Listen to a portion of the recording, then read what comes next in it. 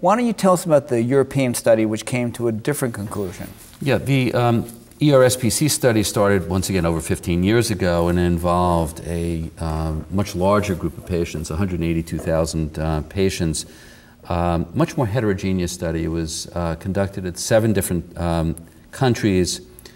They defined a core population of men of about 162,000 men who were between the ages of 55 and 69, and this is the group that they reported on.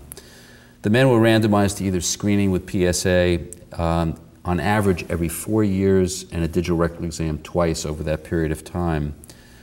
In contrast to the PLCO study, the threshold for the most part of doing a biopsy was 3, which was less than the PLCO study, which standardly had 4 as the cutoff, although there was variability from country to country in terms of the criteria for doing the biopsy.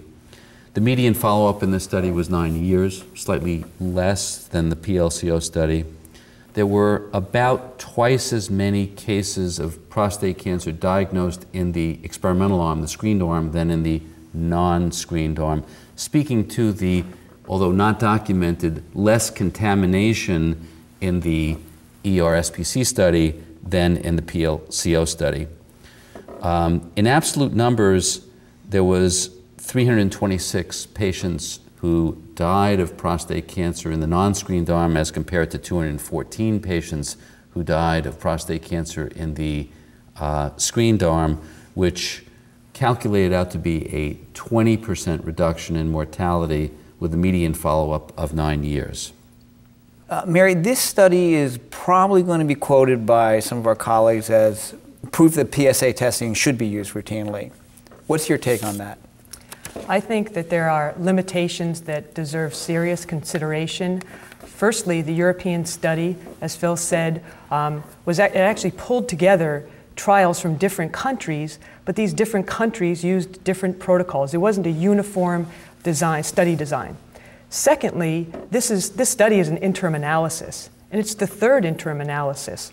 And so the result of the 20% mortality reduction is only marginally statistically significant at 0.04, raising the question, which is curious, Tom, why stop now?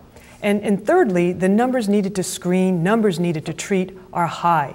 The investigators themselves point out that to prevent 1 prostate cancer death, 1,400 men need to be screened, but more problematic than that, about 48 men would need to be treated. So I think the European investigators have some additional studies coming out, analyses on quality of life implications, on cost effectiveness, and those papers will help round out this point.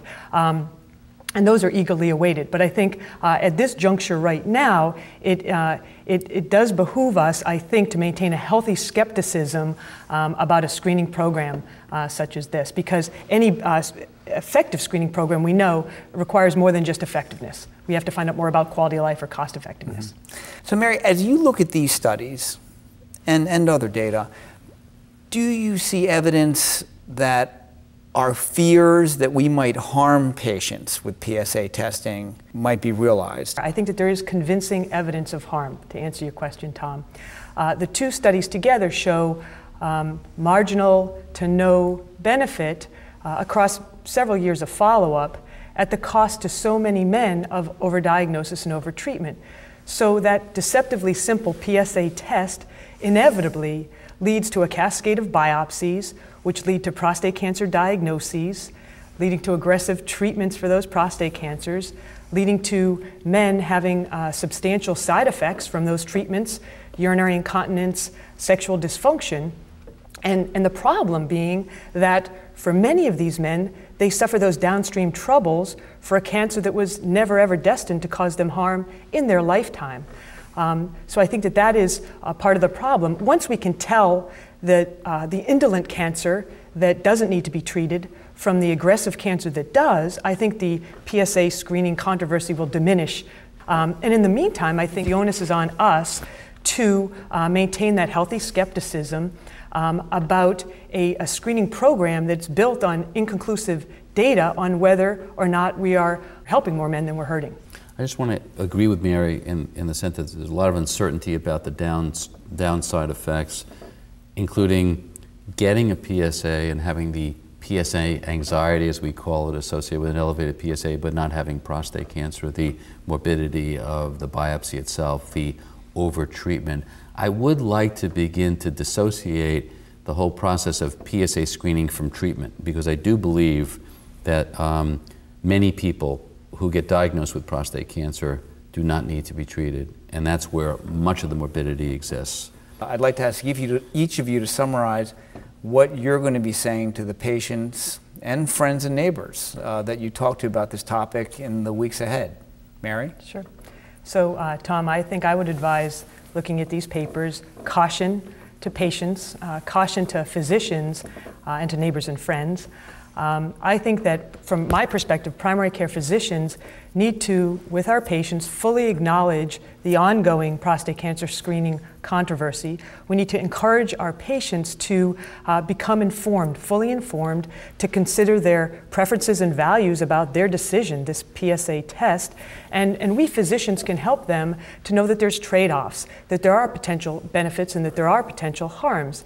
And so for men in my own practice, for some men, the PSA decision is the right one. We check that box in the lab slip, and that's the right decision for them.